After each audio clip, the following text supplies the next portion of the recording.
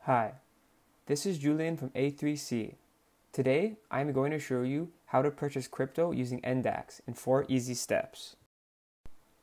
Step 1. Log into your NDAX account and navigate over to your dashboard. At the top of your screen, you will see Deposit and Withdraw. Hit Deposit.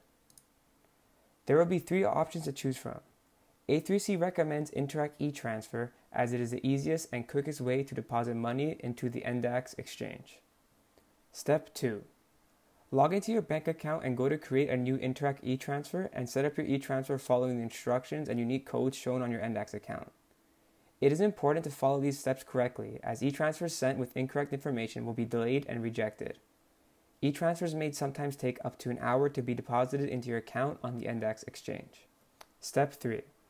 Patiently wait for your deposit to be made into your NDAX account. You will know this is done successfully when you receive an email from NDAX confirming your deposit. You can now refresh your page and see the new balance in your account at the top under Balance. After your deposit is received, you can navigate over to the Trade page where you can see the different cryptocurrencies NDAX has to offer. Hitting Buy will open up a small window where you have options such as Market Buy, Limit, Stop, and Advanced. These options are also available if you want to sell your crypto at a later date. Switching over to mobile, the window does look a little different, but the same options are available for buying and selling. Thank you all for watching.